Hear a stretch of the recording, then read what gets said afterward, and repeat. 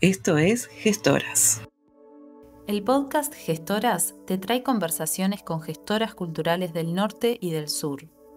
Celebramos el trabajo de las gestoras latinas, compartiendo sus historias de éxito, desafíos y aprendizajes. Los episodios alternan entre español e inglés cada semana.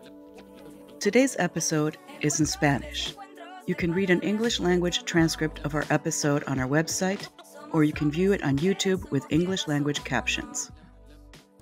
Nuestra invitada de hoy es Elvira Espejo Ayca, directora del Museo de Etnografía y Folklore de Bolivia, galardonada por el Premio Goethe por su contribución a la conexión entre las culturas de Europa y las Américas. Es escritora de numerosos libros sobre el arte textil en Bolivia, poetisa, música, artista plástica, gestora cultural y defensora de la tradición oral. Es una importantísima referente en el ámbito cultural. Para leer más sobre la señora Espejo Ayca, consulten nuestro sitio web en gestoras.net. Esta fue nuestra conversación. Sumar una Elvira. Ahora estoy probando de nuevo. Sumar una jumpab y quizás más hacha tu coñagua. Estoy intentando aprender un poco. Así que sano. Bueno, Elvira Espejo, muchísimas gracias por estar aquí y por ser una de nuestras invitadas aquí en Gestoras. Es un placer y un honor conocerte y tenerte como invitada. Quería empezar por preguntarte que nos cuentes un poco de tu infancia. Vamos a terminar en lo que sos hoy, directora del Museo de Etnografía y Folklore de Bolivia, pero de niña, ¿cómo eras de niña? ¿Eras una persona que era de organizar, de tomar liderazgo en las cosas? ¿O qué tipo de niña eras y qué tipo de infancia tuviste? Como cualquier niña del campo, ¿no? Yo estuve en el campo y tuve la infancia de la comunidad, ¿no? De aprender de la comunidad, de estar con la comunidad. La comunidad tiene educación, tiene formación, son conocimientos que se pasa de una generación a otra generación, lo que la academia nunca reconoce, la educación vertical nunca reconoce. Y nosotros somos así, ¿no? Así hemos aprendido a cultivar, a sembrar, a arrear rebaños, y así nos hemos vestido también, y así es nuestra vajillería, conocemos de la cerámica, y así ha sido la vida, ¿no? Ha sido hermoso. Sí, y tú de pequeña te criaste con tus abuelas, ¿no es cierto?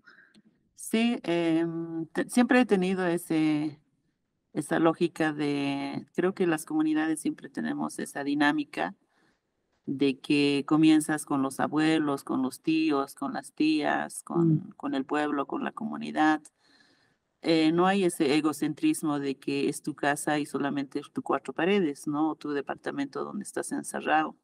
Sí. Sino más bien es en comunidad, ¿no? Entonces, como decir, el aprendizaje, el conocimiento, la conectividad es el pueblo y la comunidad. Así que el aprendizaje tuyo no venía de una sola persona, sino de varios. comunidad, Sí. de varios. Uh-huh.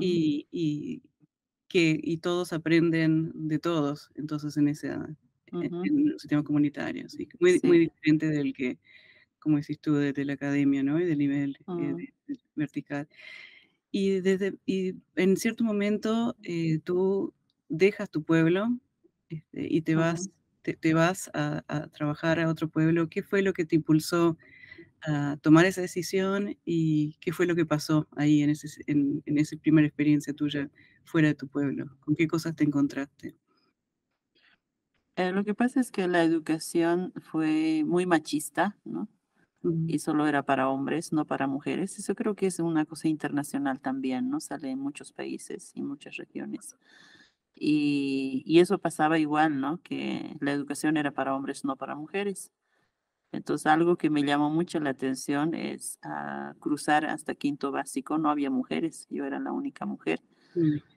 Comenzaba con primero básico como 50-50 y luego el segundo año ya bajaba como a la mitad y el tercero casi nada, ya era 2 o 3. Entonces eso me llamó la atención y siempre fue así como, ¿por qué no? ¿Por qué no tenemos el mismo derecho Sí, en las comunidades, por ejemplo, los derechos de la mujer, del hombre son casi el mismo nivel, ¿no? Mm, No hay esas diferencias. Entonces, no entendía, no comprendía, pero eso era mi inquietud de conocerla. mm, Y tuve que decir a mis papás que quiero estudiar. Y como que ellos no asumió, fue enojado y me dijo, bueno, si quieres estudiar, tú asumes tu responsabilidad.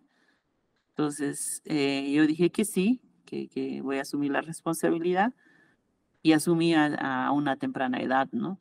mm, Vivir sola, saber dónde estás yendo, qué quieres, que me parece algo muy interesante porque a la vez estás asumiendo una responsabilidad como persona. No estoy pensando de una niña de jugar, digamos, no estoy sí, pensando más en la formalidad de que qué es estudiar, digamos, ¿no? sí. Entonces, creo que fue eso la dinámica y eso me ha ayudado, digamos, a varias aperturas, ¿no? ¿Y era común eso en tu comunidad, que una persona se fuera de la comunidad a estudiar fuera? O porque debe ser muy difícil pasar de una cultura y una vida comunitaria a de golpe estar en esta cultura individualista, ¿no? Y machista que se encuentran Mm. en otros lugares. O fuiste, ¿era común que pasara eso? La verdad no lo sé porque yo soy la única mujer que salí de ahí, entonces Mm, no sé cómo sería eso, no lo sé porque la región era diferente, ¿no? Había migrantes más para trabajar que para estudiar, digamos. mm, Había mucha migración de jóvenes y jóvenes que van a las cosechas o amas de casa, trabajos de labor, una cosa así. Y en mi caso ha sido distinto y soy la única que salí en ese momento, en esa época, ujú, ¿no? Para estudiar, no digamos en esa sensibilidad del trabajo. Pero también me tocó trabajar, ¿no? En esa sensibilidad tuve que trabajar igual que ellos, ¿no? ujú. Porque ¿con qué financias tu carrera, tu estudio, digamos? Entonces, la vida me obligó y pienso que a las personas que han migrado igual les ha tocado momentos muy complejos y duros, ¿no? Sí. Cuando tomaste esa decisión de salir de tu pueblo para tener una educación formal, continuar tu educación formal fuera del pueblo, ¿tenías miedo o el entusiasmo de la juventud o qué sentías en esos momentos? ¿Qué fue lo que te dio la fuerza para salir, a estar solita, tan jovencita, a buscar ese camino? No, creo que nunca he tenido miedo. Creo que no fue eso un problema, pero el problema más bien fue ese de negarte, ¿no?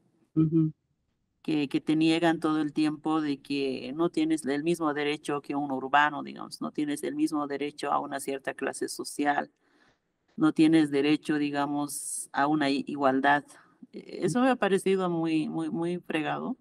Eso fueran las peleas más duras, ¿no? Porque por forma de vestir te negaban, ¿no? Por forma de hablar te negaban. Por el medio donde estabas te negaban. Yo creo que eso ha sido también una madurez.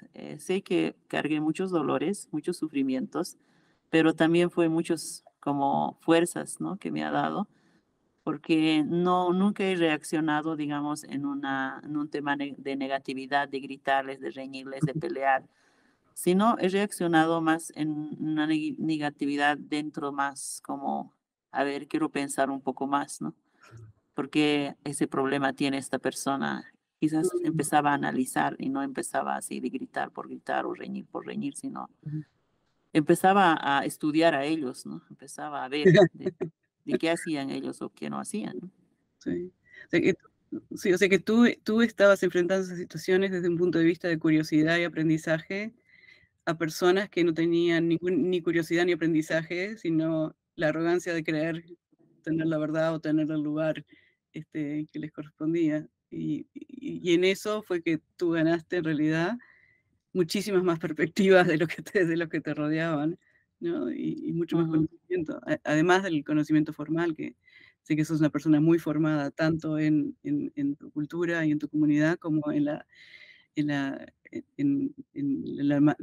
comunidades más urbanas y la universidad. Tú ujú. entraste y fuiste a trabajar en una iglesia y tengo entendido que en ese momento fue que empezaste a hacer tus estudios o tu interés por el arte, por arte que no habías estado en contacto hasta ese momento. ¿Cómo fue eso? Bueno, como había comenzado, ¿no? La vida te obliga a trabajar de todo. Ujú, Entonces, trabajé un poco de todo, ¿no? Ama de casa, lavandera, barrendera, cocinera, ¿no? Mesera, un poco de todo. Y en medio de eso sí me he cruzado con la parroquia, ¿no? ujú, Porque era muy joven y además como era del campo, para el párroco era tan diferente, ¿no? Porque era como, trabaja y estudia al mismo tiempo y cómo lo haces, más o menos. ujú, Entonces, yo creo que él, por curiosidad, me ha dado el apoyo de que yo trabajara con él. mm, Pero igual los labores dentro de la iglesia no cambió, ¿no? Igual era dentro de la parroquia, igual era cocinera, mm, igual era lavandera, igual era barrendera. Pero algo que le ha interesado a ellos es que hablaba dos lenguas indígenas, ¿no? Hablaba aymara, hablaba quechua, mm, y a ellos le facilitaba mucho porque había muchos, ujú, como decir, la sociedad, digamos, de las comunidades, ¿no? El pueblo comunitario venía a la parroquia para cierto trámite de, no sé, de algún papel como bautizo, o de difunción o matrimonio, mm, que requería, digamos, sus recibos, algunos papeles, venían a la parroquia a tramitarlas y no podían atenderlo bien porque no hablaban. Como decir, el personal profesional titulada no hablaba la lengua en esas mm, épocas. Entonces me han solicitado que si yo puedo ser la traductora, digamos, si yo puedo colaborar en la traducción. Y al inicio sí lo hacía bien, la traducción les ayudaba, pero me daba cuenta de que a la traducción que lo hacía, el trabajo que lo hacía, ellos tenían un sueldo, pero yo no tenía un sueldo, ¿no? mm, Y yo seguía como la banda. Entonces me parecía medio raro y en algún momento en la conversación, ¿no? Del párroco, hablamos de esto y bueno, él se dio cuenta y me dijo, entonces ya no vas a ser lavandera ni cocinera, vas a ser asistente de la secretaria. mm, Entonces, asistente ya quiere decir colaborar. Y el chiste es que igual me pagaban como una lavandera, algo que me ha impresionado también al mismo tiempo, ¿no? Entonces yo estuvieron traducía y hacía las tan cerca de cosas, hacerlo bien, tan cerquita, pero no, no, sí, pero sí, pero no pasaba. Entonces no pasaban, mm, lo hacía y me daba cuenta de los trabajos que desarrollaba y algo que me impresionaba es que hacía como 3, 4 cosas a la vez, ¿no? mm, Hacía la traducción como asistente, pero al mismo tiempo era barrendera de la iglesia, ¿no? Y como barrendera, pues yo podía ver con más detalle la iglesia porque tenía que barrer donde no hay gente. mm, Entonces yo tenía mayor posibilidad de expectar las cosas, de qué cosas había dentro de la iglesia. Y las obras me impresionaba bastante y ahí comienza un poco las consultas, ¿no? De qué se trata. Porque quiero comprender, porque no es mi lenguaje, ¿no? No, mm, yo simplemente soy su barrendera y no es mi lenguaje, no es algo que yo conozco. Entonces ahí comenzó el tema del arte, ¿no? Y bueno, yo quería buscar porque quería saber por qué había sido tan importante, porque ni idea tenía del arte, ¿no? mm, Entonces pasó así y busqué la carrera y bueno, los contactos con colegas y amigos me dieron, digamos, ¿no? Y llegué a la Academia Nacional de Bellas Artes. mm, Y la formación ahí, la parte formal académica, ¿no?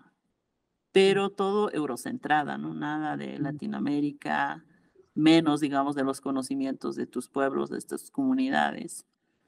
Y mm, bueno, yo decidí al final decir como adiós, adiós academia, adiós, ¿no? Es como decir, mm, ya no requiero, porque era demasiado.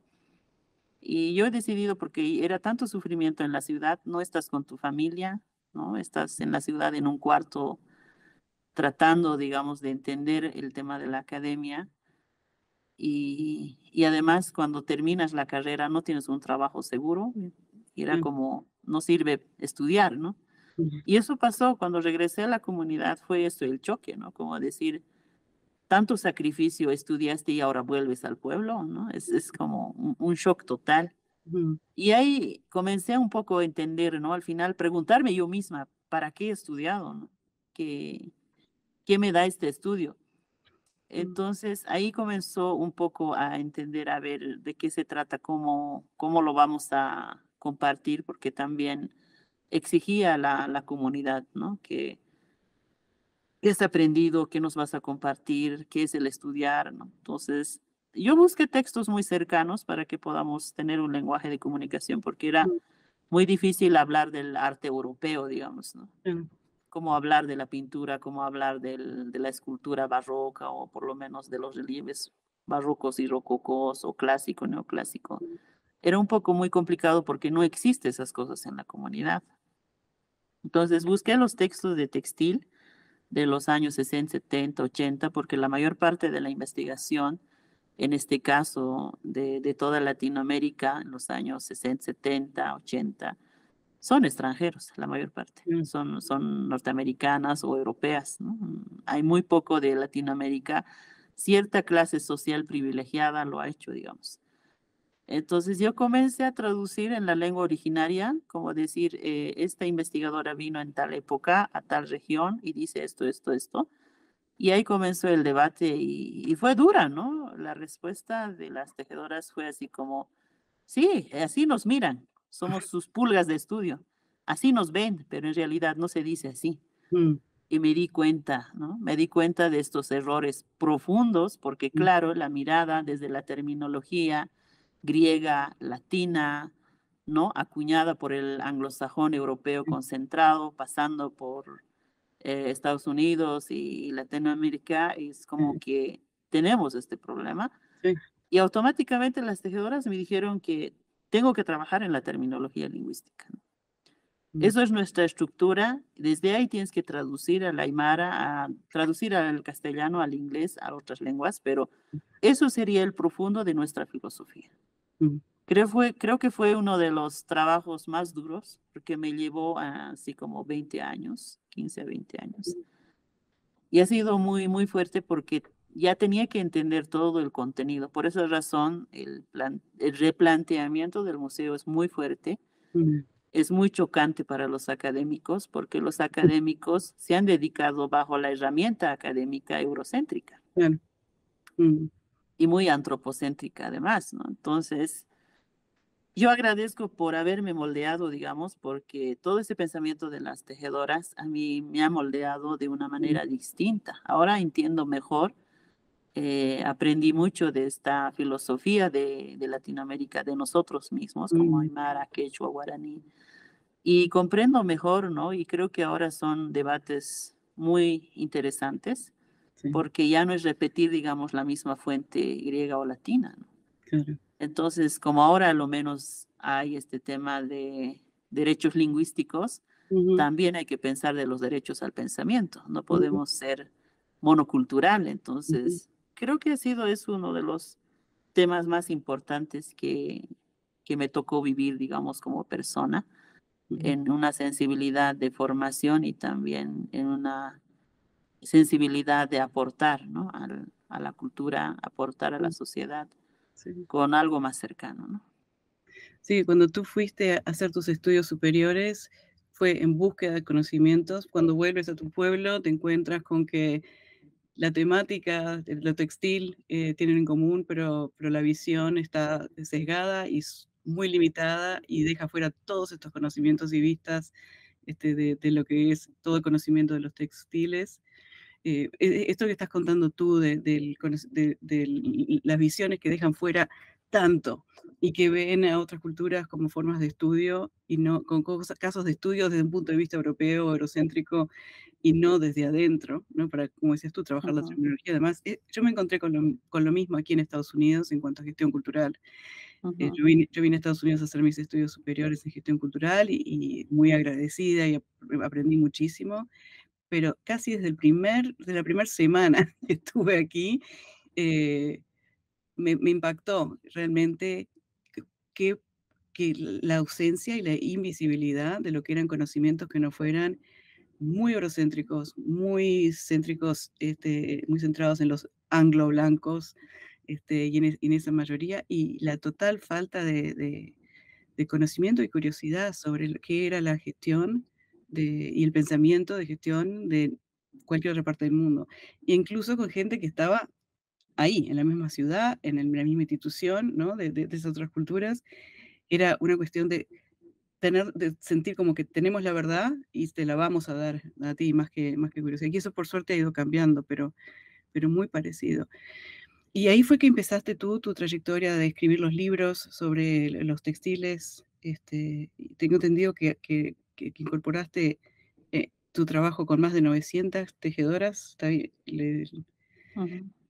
¿Y cómo encaraste ese tipo de trabajo? De ir a hablar con ellas, de recoger esa información que te llevó tantos años. ¿Cómo te organizaste eh, para ese trabajo? ¿Y qué les decías a las que no te conocían? ¿A qué era lo que venías a hacer? Bueno, más bien me conocían, ¿no? ¿Las Con 900? que he vivido, es a los revés. Sí. Es con quien he vivido, es mi territorio, es mi región, es mi pueblo, es mi casa. Ujú. Entonces no soy como un extranjero, digamos, ahí. No, claro. Más bien soy parte de la comunidad, pero esto ya no es recoger, sino es un debate, ¿no?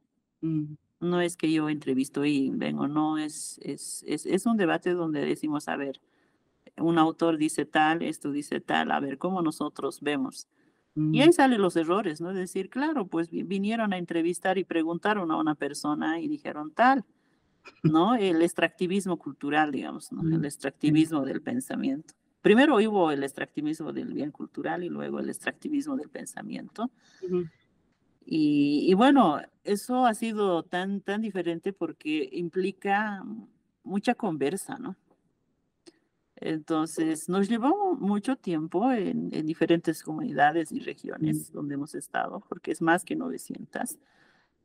Trabajamos, por ejemplo, en diferentes comunidades como aymaras, quechuas, norte de Argentina, Bolivia, mm, norte de Chile, Perú, Ecuador, ¿no? Incluso llegando hasta la Sierra de Colombia, ciertas estructuras y técnicas que se comparten, ¿no?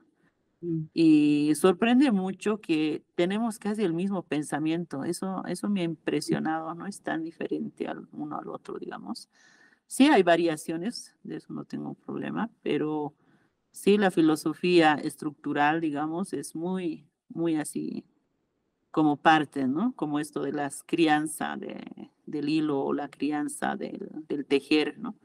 Que mm, no es solo simple objeto, sino es un sujeto. Cosas mm, así es muy común y eso nos ha ayudado un poco a que también nosotros comprendamos desde cómo aportamos, digamos, ¿no? Pero las citas mm, bibliográficas hoy en día sigue con lo eurocéntrico, ¿no?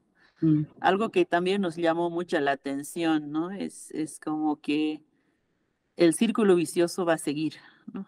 Así sí. es. Entonces, nos hemos dado cuenta de que la academia es tan piramidal que nos niega, ¿no? Por ejemplo, este tema del derecho del autor, ¿no?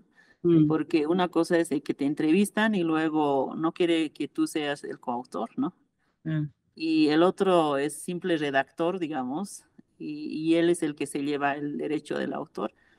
mm, Cosas así ha sido bien difícil, ¿no? Porque a mí me hubiera encantado, digamos, el chorizo de la lista de las 900 tejedoras que esté dentro del libro, por ejemplo, ¿no? ah, Y eso en temas legales es muy complicado, pero hay que reflexionar, hay que pensar y más bien ahora nos ha ayudado en esa sensibilidad. Por ejemplo, en la decolonialidad, en el museo lo estamos trabajando desde las coautorías con los productores y con las productoras, ¿no? mm, Ya no es el extractivismo, digamos, yo voy a ir a entrevistar porque soy antropóloga o arqueóloga o socióloga ujú, o tal. No, vamos a trabajar en coautoría, en la mm, persona que tiene el conocimiento, porque eso es lo que a mí me ha pasado. mm, Yo, como te había comentado, tengo esa formación comunitaria. Yo me he formado en la comunidad, he aprendido de la comunidad. La comunidad para mí ha sido una escuela en la agricultura, en la textilería, en la cerámica, en la cestería, mm, ¿no? En la crianza de los animales, de las plantas, ¿no? mm, El tema de conocimiento del universo. Entonces, para mí una educación así de la comunidad ha sido bien importante porque en esas épocas, como nosotros no teníamos las haciendas, nada, entonces se ha mm, mantenido, ¿no? Hay cosas que ha sido de resistencia, entonces eso me ha ayudado harto, pero en la escuela me han querido quitar eso, ¿no? Como decir, eso no es formal, es informal, ¿no? Eso no está titulado y no hay un certificado para eso. Hasta hoy en día, ¿no? Yo, por ejemplo, a cierta clase social, tal, siempre me dicen, ¿no? Ah, sí, pues tú eres una artesana. Y es triste, ¿no? Es triste. ujú, Y así nomás es. Nos ven como simples artesanas y artesanos. Y el derecho, ¿quién lo tiene? Es el doctorado, el ujú, licenciado, el máster. ujú, Eso es la ujú. desclasificación, la negación, ¿no? Sí. Y triste, yo creo que las universidades nunca nos van a reconocer. Nosotros, para ellos, somos cualquier bicho, pero Mm, ahí está el problema profundo, ¿no? Y creo que esa sensibilidad ha ayudado harto a que nosotros tengamos un replanteamiento, tengamos un pensamiento más cercano desde América Latina, quiénes somos y cómo nos proyectamos, ¿no? Así fue. sí, sí, que la autoridad no solamente viene, o ya a veces, muchas veces no, ni siquiera está dada por los Ujú, títulos, por el máster, por doctorado, lo que sea, que la autoridad viene de la profundidad de conocimientos, venga de donde venga, ¿no? O tendría que venir ujú, de la profundidad de los conocimientos, la amplitud de los conocimientos de las personas y de las comunidades, eh, tengan lo que tengan en términos de papelitos, ¿no? Que ujú. los avalen. ¿Cómo fue la historia? ¿Cómo fue que llegaste a ser la directora de Museo de Etnografía y Folklore de Bolivia? ¿Cuál fue el camino hacia ese cargo que estás hoy? Am, bueno, nosotros cuando estábamos trabajando en las comunidades habíamos producido varios textos, ¿no? Que también fue una lucha con el tema de la coautoría.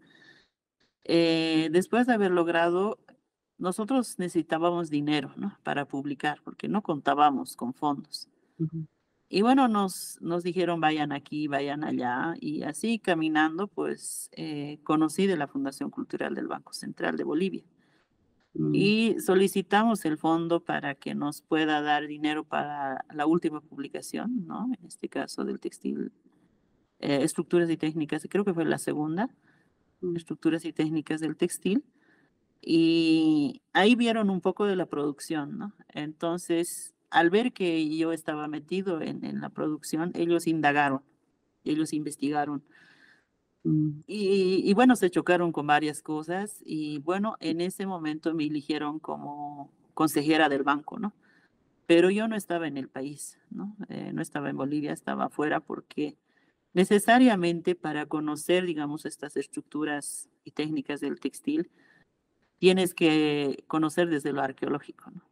Porque esos son nuestras raíces y qué pena que ha sido el extractivismo lo ha llevado fuera del país. En nuestro ujú, país hay muy poco, la mayor parte está en Europa. ujú, Entonces me tocó nomás hacer gestiones y he estado así más que todo en Inglaterra, en Francia, en ujú, Alemania. Y bueno, también he estado en Estados Unidos, que también es bien difícil entrar a estos ujú, espacios. Y así, ¿no? Y así viendo las exposiciones, visitando los museos. Y ahí surgieron diciendo que yo sea la consejera y lo negué porque no podía estar. mm, Entonces, ellos no han podido hacer nada porque no puedo asumirla. mm, Y así seguí trabajando hasta que hicimos el tercer libro. Y cuando regresé al país, pues ellos estaban informados y se alertaron que estaba y me volvieron a decir, ¿no? Que debería de asumir esta vez ya no de consejera, sino la dirección, ¿no? mm, Porque su currículum ha pesado, han evaluado varios currículums que mm, estaba en la mesa del banco y me dijo que mi currículum era más pesada y era más interesante y que sería lindo que asuma la directora, ¿no? ujú, Ese momento no supe decir sí o no, lo más importante para mí era como, tengo que conversar con ustedes, ¿no?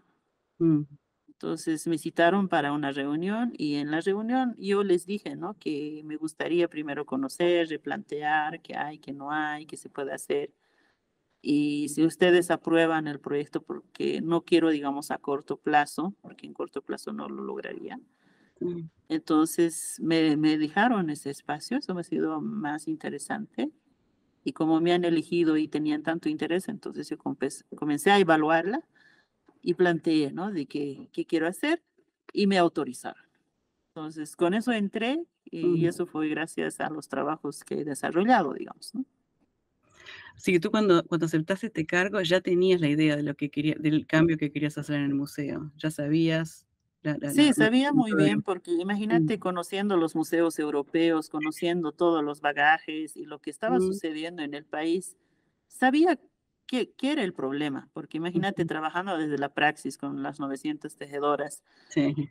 sabíamos ya nuestro debate, incluso cuál es nuestro planteamiento, Mm, porque todos los museos, si uno lee los libros, ¿no?, de la producción académica dura, todo se ha centrado en la belleza superficial, ¿no? ujú. Todo es bajo Sí, la percepción del ojo que es la vista, ¿no?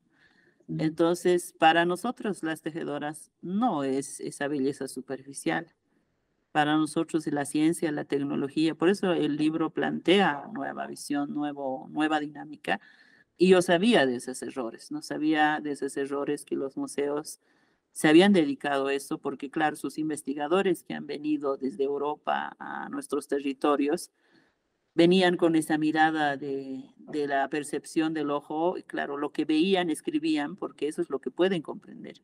ya, Pero como ellos no hablan la lengua, entonces no conocen la estructura lingüística, ujú, tienen ese problema. Y ahora y yo encuentro con muchos, así como investigadores que me encuentro, tienen ese problema, ¿no?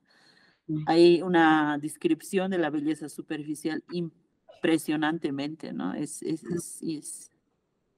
incluso hasta la propia imaginación está redactada, ¿no? Y eso desde nuestro punto de vista, ojalá pueda haber intelectuales aymaras y quechuas realmente que analicen desde esa estructura, estoy seguro que la filosofía va a cambiar, ¿no? Sí. Entonces Y eso era la forma de replantearla, porque mm, sabía sus errores y comencé desde esos errores como plantearlas, ¿no?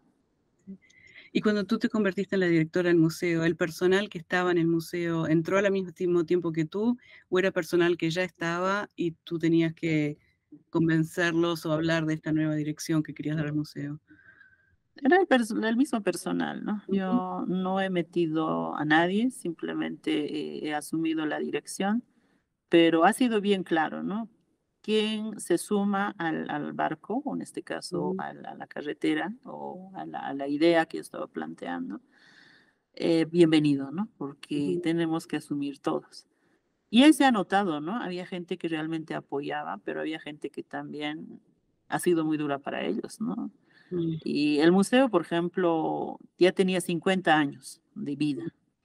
Y en sus 50 años de vida, el museo nunca había sacado un catálogo, imagínate.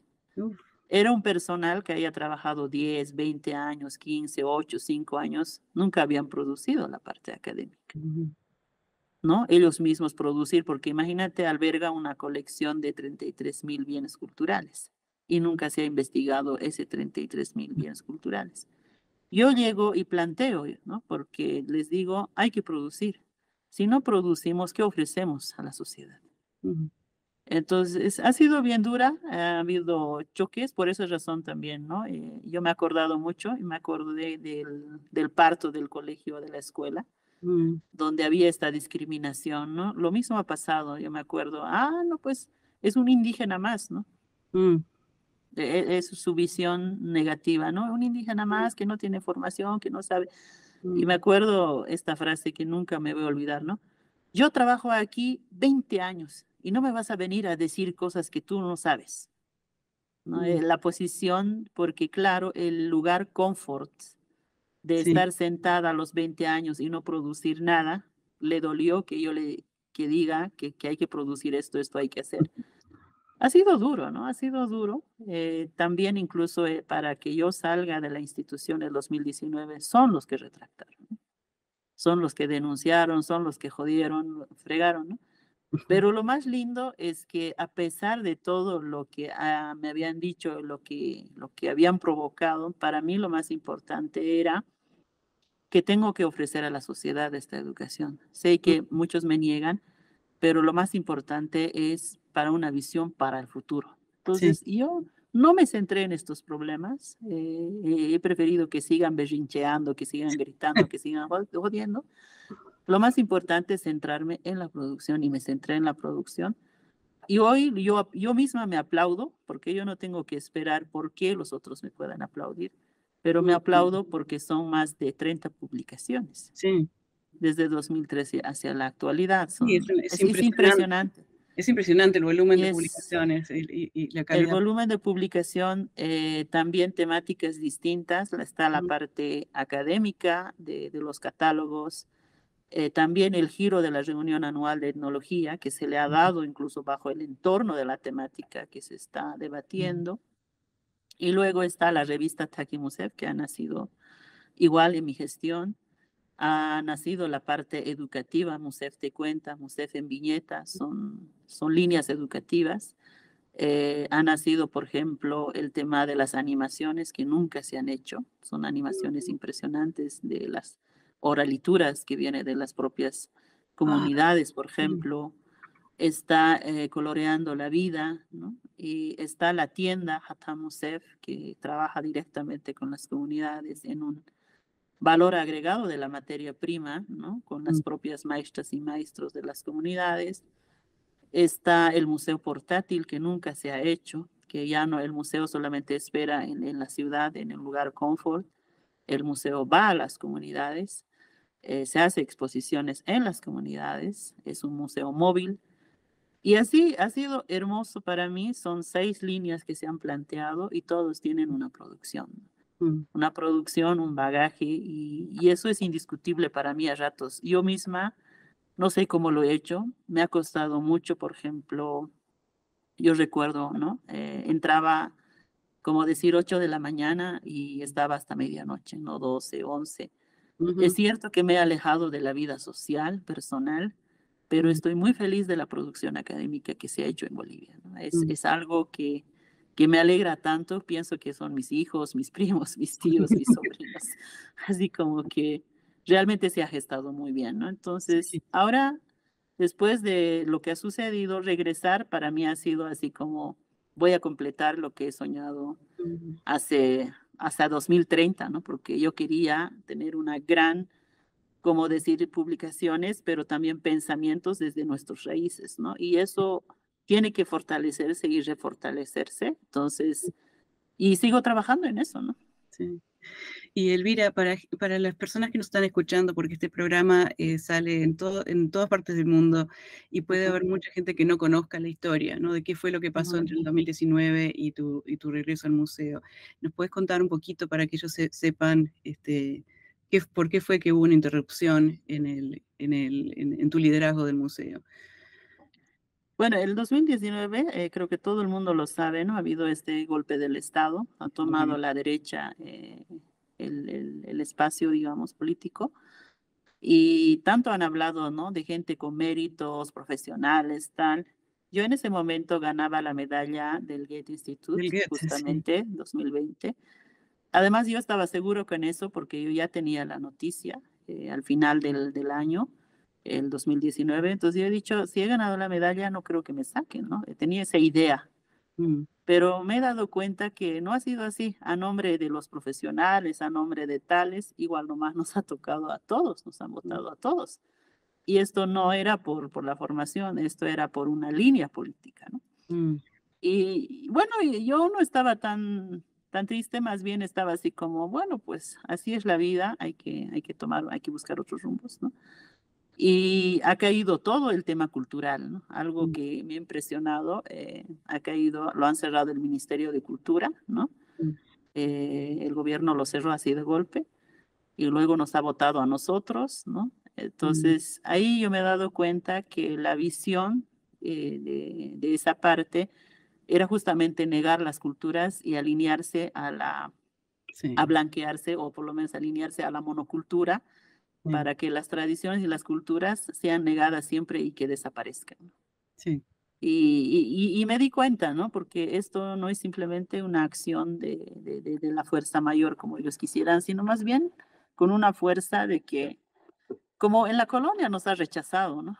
Ujú, Hay muchos textos, por ejemplo, que te niegan a la vestimenta, ¿no? Y poco a poco hemos conquistado ciertos espacios y ahora me di cuenta que también era eso, ¿no? Entonces, qué complicado, digamos, pero qué pena también que no tiene esa formación ellos, ¿no? No tiene ese conocimiento. Hasta ahora mm, Por ejemplo, yo recuerdo, ¿no? India patarrajada, India, ¿no? Imagínense, ¿no? Es un lenguaje tan, yo diría incluso, un lenguaje que es solamente una discriminación sin conocimiento, ¿no? Así como nos dicen a nosotros que no tengamos conocimiento, mm, también de esa parte la ignorancia habita, ¿no?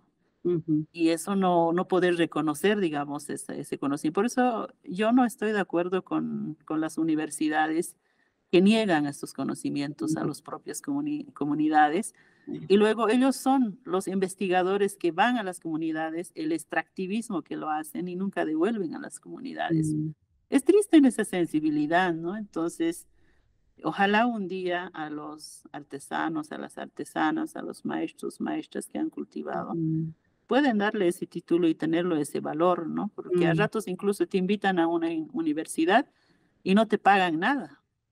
Tú compartes los conocimientos y no te reconocen nada. Es triste. Mm, Pero ellos por tener títulos sí tienen sus sueldos, tienen todo, pero un artesano tiene derecho. Y eso no es igualdad, eso no no, es respeto humano. no, y Entonces, es repetir triste. la historia que tú contabas al principio, ¿no? La historia de la iglesia. Exacto, Tengo conocimientos de estos idiomas, de esta ujú, cultura, lo están usando y me siguen pagando como la barrendera. exacto, Lo mismo, así es. sí. Así Y es, entonces ahí me di cuenta y creo que ha sido bien importante esta autorreflexión, ¿no? De sí, contribuir, fortalecer los conocimientos de nuestros pueblos sí. y eso es lo que hago, ¿no? Sí. Tú hablabas antes de la importancia de que salud. Tú hablabas antes de que tenías el sueño que bueno sería que hubiera investigadores aymara, investigadores quechua, investigando las propias culturas y no que fuera tan eurocéntrico. Y quería preguntarte, en el museo o en tu actividad, ¿hay investigadores aymara, hay investigadores quechua, hay jóvenes aymara y quechua interesados en este tipo de trabajo? ¿Cuál es el Sí, panorama? justamente. Justamente es esa, ¿no? Como te había comentado al ingresar, yo quería moldear, ¿no? Al equipo, pero no se dejó moldear, ha sido muy difícil. Sí, Y me ha tocado, ¿no? Integrar a nuevas personas. Por ejemplo, ahora tenemos un lingüista, el especializado en Aymara, ¿no? ajá. Tenemos, por ejemplo, un historiador igual a Aymara, ¿no? Entonces, eso nos ayuda un poco a repensarnos, ¿no? Hay jóvenes que vienen de las mismas raíces que se están integrando al museo, ¿no? Mm, Y eso da un poco, y hay que nomás ser honestos, ¿no? También la universidad te moldea de una manera distinta. sí, Y esto es nuestro debate todos los días, ¿no? Porque siempre es la estructura, siempre es la cita bibliográfica, siempre es la línea del pensamiento, ciertos predominios, ¿no? Así como sí, la monocultura, la moda del vestir, digamos, ¿no? O la moda de la alimentación, ¿no? mm, Que te genera, digamos, a una monocultura, también pasa en la academia, ¿no? Entonces, sí, nuestro debate es esa y es muy fuerte y tenemos colegas y amigos que nos colaboran desde diferentes territorios, ¿no? Con mm, ciertas aclaraciones y además con ciertos lineamientos de pensar. Y eso me hace fuerte porque es como que tengo la conectividad con la praxis, ¿no? Y al mismo tiempo se conecta con la parte teórica académica, ¿no? mm, Entonces, creo que hace una esencia única para poder generar, digamos, incluso una dinámica distinta desde un punto de vista diferente de nuestro territorio, ¿no? No, no lo mismo de lo griego y de lo latino o mm. el pensamiento anglosajón traducido en nuestras lenguas, sino más bien Sí, cómo es nuestra voz, ¿no? ujú, Cómo nuestra voz puede ser desde nuestra propia esencia, mm, cómo nosotros entendemos la ciencia y la tecnología, porque mm, se han hecho, ¿no? Y lo malo es que han rechazado ellos porque ellos no conocen, como esto de los tintes naturales, yo siempre los menciono, ¿no? No mm, es simplemente, por ejemplo, la teoría de Newton está aplicado universalmente a todos lados mm, y eso es por luz y sombra, pero en la raíz de nuestros pueblos existe por tintes naturales, por emersión de agua, y mm, está en los hilos, y hemos hecho los murales, por ejemplo, en la parte arqueológica se nota, ¿no? Y cómo eso se tiene que universalizar también. No es que un solo pensamiento tiene que dominar. En nuestro territorio hubo pensamiento. Y esta esencia de la teoría del color es el manejo de la química, la reacción química, la reacción de la planta, en este caso, y la reacción química de los minerales que se hacen alianza al hacerse en la emersión del agua, que se va a la molécula a la estructura de la fibra. Y eso nadie les dijo. Entonces, por esa razón para mí es bien importante porque Sí. nuestro debate debería de ser más bien cómo esas ciencias y tecnologías nosotros comprendemos desde nuestra esencia.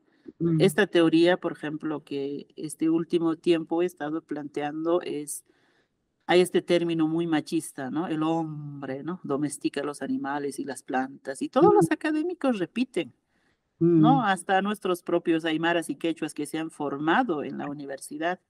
Pero cuando hablamos desde las estructuras lingüísticas, es más equilibrada. Ya no es el hombre dominante, sino es la crianza mutua. En aymara salió Uiwaña, que quiere decir crianza mutua. En quechua, Uiway, crianza mutua. En guaraní, ¿no? Ñanderico, crianza mutua. Eso quiere decir que la crianza mutua es tan importante, nadie es superior a nada. Todos nos necesitamos. Esa sensibilidad es súper horizontal para mí, no es nada vertical. Entonces, esa filosofía de nuestros pueblos, de nuestras comunidades, propone otra forma de ver el mundo. Entonces, Sí, para mí es muy importante desde esa esencia que sí es necesariamente, como aymaras y quechuas o guaraníes o de nuestros territorios como pueblos indígenas, tenemos que trabajar fuertemente eso, ¿no? sí, Para mostrar al mundo lo que somos, no para que nos describan la belleza superficial como nos han sí, hecho. sí. Eso. Sí, y esa visión vertical y centrada en una sola filosofía, en una sola forma de ver el mundo anglosajona, termina, bueno, así está el mundo en el lío que estamos, ¿no? Porque Ujú, termina beneficiando a una sola persona, viendo a todos los demás como terreno a explotar y rompiendo los equilibrios naturales del mundo, y así estamos, ¿no? Y ujú, tú hablabas de esa belleza, de la apreciación de la belleza superficial y del objeto, que es muy de ese tipo de mentalidad. Pero tú en el museo, eh, tuviste en la exhibición en sí y en el trabajo en sí dentro del museo, tuviste una visión diferente de los objetos como cosas vivas. Eh, ujú. eh, Contanos un poquito de eso, de cómo fue, de cuál es tu visión de cómo interpretar o transmitir el conocimiento desde el museo. Bueno, como te había comentado, ¿no? Estos estudios académicos que se centran en la belleza superficial, así también se ha hecho el despliegue de las exposiciones, ¿no? Que son las museografías, las museologías que se Mm, hacen y, por ejemplo, toma un textil y pone contra la pared como un cuadro, ¿no? Y qué bonito se ve la iconografía, qué lindo el color, qué lindo el formato y listo, ¿no? Y se acabó. Pero cuando vienen las tejedoras, renegamos porque no podemos leerla, ¿no? No podemos contar los hilos, las tramas, las sublimes, porque mm, nosotros leemos el predominio de la matemática predominante como está trabajada, ¿no? mm, Entonces, por ejemplo, eso ha sido dura porque tengo que cambiarlo a la tridimensionalidad y lo cambiamos a la tridimensional para ofrecer una lectura más rápida y eficiente, ¿no? mm, Y esos son los cambios muy fuertes porque no estamos simplemente mirando y copiando, digamos, la esencia de afuera, ¿no? Sino estamos replanteando cómo nosotros lo vemos, ¿no? mm, Entonces, eso nos ha dado muchas pautas de comprender, por ejemplo, de que el objeto no es simple objeto, es un sujeto, es una persona. Y cuando mm, hablamos de esa persona es justamente este tema de las cadenas operatorias, ¿no? Porque eso implica la crianza mutua de los animales, de las plantas, implica la obtención, el tratamiento, la elaboración, formas y maneras de elaborar las técnicas, las estructuras, ¿no? Porque, por ejemplo, sin estructura no hay un textil, sin una técnica no hay una figura, por ejemplo. Entonces, todas esas cosas son dinámicas bien, bien importantes para poder comprender por qué ahí está incluso nuestros pensamientos más fuertes, ¿no? Y esa parte se ha obviado, ¿no? Se ha hablado solo del bien cultural, en este caso, del objeto y su belleza superficial, ¿no? sí, Entonces, nosotros estamos abarcando desde las cadenas operatorias justamente todas estas otras dimensiones, ¿no? Y nos ayudan a un planteamiento más cercano de quiénes somos, ¿no? Cómo hemos pensado desde nuestros pueblos. Y Mm, creo que ese planteamiento incluso va a requerir como decir, una retroalimentación, ¿no? De los sí, propios jóvenes sí, investigadores en el futuro que se adjunten en el museo y además que generen estas exposiciones desde esa esencia, ¿no? claro. Sí, y Ujú, generando ese tipo de conocimientos, generando esa vista también, genera otro tipo de lenguaje para usar cuando ujú, se está hablando de esos objetos.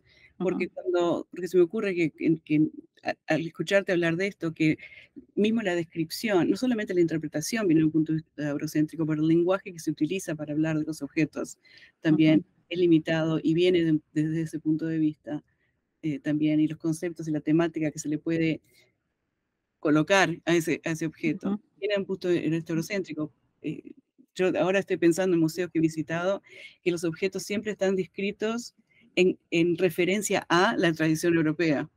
ujú, Referencia a la tradición. Este pueblo había descubierto, había empezado a usar este tipo de curva mucho antes que en Francia apareciera Exit. ¿Qué tiene que ver Francia, no? Pero esos ujú, objetos están clasificados con respecto a la cultura europea y no por la importancia o el significado o el conocimiento que traen ellos mismos. ujú.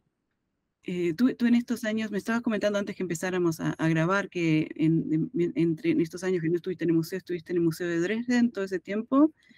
eh, ¿Mm? en estos años que no estuviste en el museo, ¿estuviste en el Museo Ujú. de Dresden? Sí, Dijiste, estuve ahí en Alemania y también ha sido bien interesante, ¿no? También ver un poco de su colección, ¿no? Trabajar desde la mirada un poco de qué coleccionan, qué tienen, cómo son las catalogaciones. Y sí, y desde nuestra mirada de lo que estamos haciendo le falta igual mucho, ¿no? mm, Y eso implica de que sí o sí tenemos que tener tejedoras, tejedores. Pero igual, porque también lo que hay que entender es que la autorreflexión tiene que ser profunda, ¿no? Y muchos tejedores y tejedoras todavía no lo tienen eso porque mm, simplemente lo hacen y están igual con esa tendencia de que leen los libros y tienen este problema, ¿no? Y lo lindo es que nosotros hemos tenido estos debates profundos, ¿no? sí, Entonces vemos cómo están, ¿no? Cuáles son los errores. Entonces, para mí siempre es muy, muy lindo haber estado, digamos, en los museos europeos sí, para poder ver la colección arqueológica, ¿no? Porque sí, en muchos casos por el tema del extractivismo de estos bienes culturales que no están en su territorio, el mm, territorio ha tenido ciertas pérdidas, ¿no? Y lo lindo es que nosotros lo reconocemos y en muchos casos nos han ayudado a reconstruir, por ejemplo, mm, ciertos vacíos, ¿no? Entonces, ha sido bien interesante en esa sensibilidad de intercambio, ¿no? mm, sí. Y cuando estabas en Europa trabajando en museos, ¿encontraste curiosidad por reconocimiento de tu conocimiento y curiosidad por lo que tú estabas aportando? La verdad, no lo sé tanto como ellos lo ven, ¿no? Mm, Porque yo gané esta beca justamente mm, por el trabajo que hago, ¿no? Por el tema de claro, sí. de las artes del textil. Ujú, Entonces, habría que preguntar un poco a ellos, ¿no? mm, Si me tienen respeto o no me tienen respeto, me reconocen, no ujú. me eso no lo sé. Yo creo que respeto Pero te con la medalla yo pienso que sí, ya lo hicieron, sí, porque eso también tiene su propio peso, ¿no? sí, sí, sí. Mm, La medalla de Goethe fue que, sí, en cierta forma es como que mm, para ciertos lenguajes, para cierto contexto da mm, ese aval y es reconocimiento a todo lo que has aportado tú. mm. ¿Y cuándo volviste al museo? ¿Y cómo fue que sucedió eso? Sí, he vuelto recién, ¿no? Yo no podía volver antes porque justamente los contratos, ¿no? Ujú, Pero volví porque tenía una segunda fase ya planteada. La primera fase del año 2013 a 2018 fue las cadenas operatorias, ¿no? ujú, Y las cadenas operatorias justamente es esa dinámica de trabajar, ¿no? Estos cambios que te había mostrado.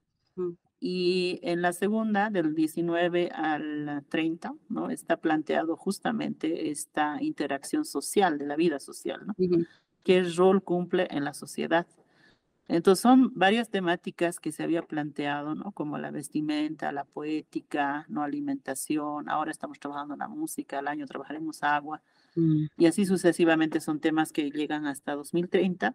mm, Y bueno, cuando ya no estaba, todo esto se ha caído, ¿no? mm, Ese año, por ejemplo, no han hecho nada, se cayó mm, por completo el 2020, no hubo nada.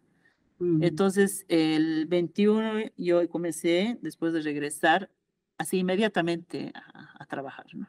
Entonces, mm, ahora se está refortaleciendo y sigo en la producción más que todo para fortalecer estos pensamientos, ¿no? mm. Lamentablemente se nos está acabando el tiempo y sé que estás muy ocupada, Mm, por lo cual te agradezco todavía más el tiempo que nos has dado, ujú. así que tengo solamente 2 preguntas más para hacerte. Una es que en realidad una pregunta que tengo que hacerte viene de Carolina Mosquera, fundadora del Afro Festival Caribe, Colombia, perdón, que habla de cómo pensás seguir con tu programa, con tu meta de hacer cambio social, de hacer estos cambios en la visión de la gente. Y ella planteó la pregunta sin saber quién la iba a contestar, pero entra bien en lo que tú estás diciendo, la siguiente fase de tu trabajo en el museo.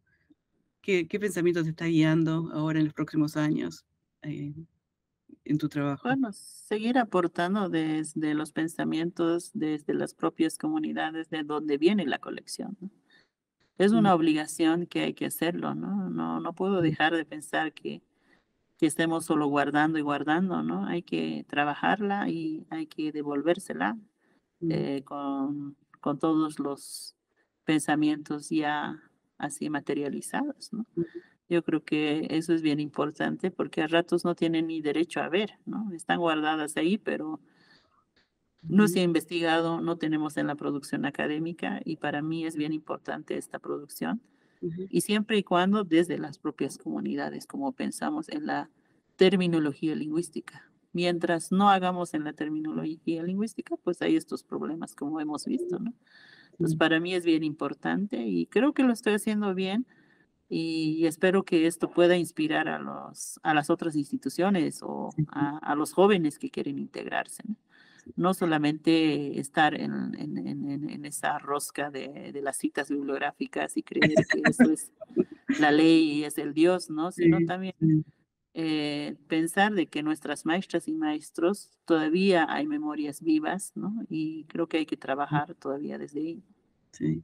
Si alguien quiere apoyar el trabajo del museo, ya sea desde Estados Unidos o cualquier lado, ¿hay alguna forma de contribuir financieramente al museo o está financiado por el Estado? ¿Cómo se puede Sí, apoyar el trabajo que están haciendo? los voluntariados, ¿no? Normalmente. Los voluntariados se aceptan, son directas y rápidos, ¿no?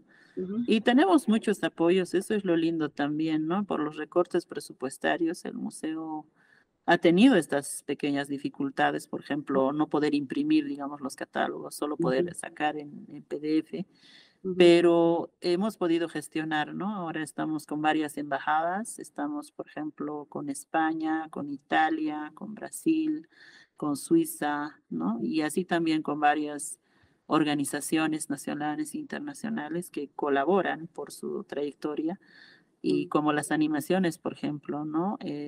mm, Está así con los proyectos, con las temáticas correspondientes y funcionó bien, ¿no? Yo estoy muy feliz porque también se ha gestionado fondos de lo que no se ha tenido, entonces eso ayuda de que este pensamiento se siga fortaleciendo, ¿no? Y se siga trabajando sí, desde ahí, ¿no?